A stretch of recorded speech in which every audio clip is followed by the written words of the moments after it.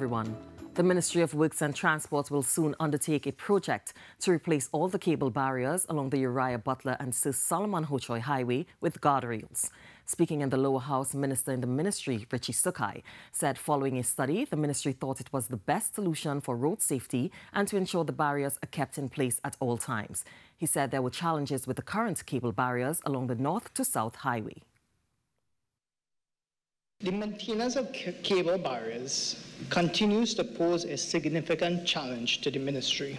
There are several areas where large sections of the barriers have been damaged by impacts, and it's viewed by the ministry that the type of barrier are not the best solution.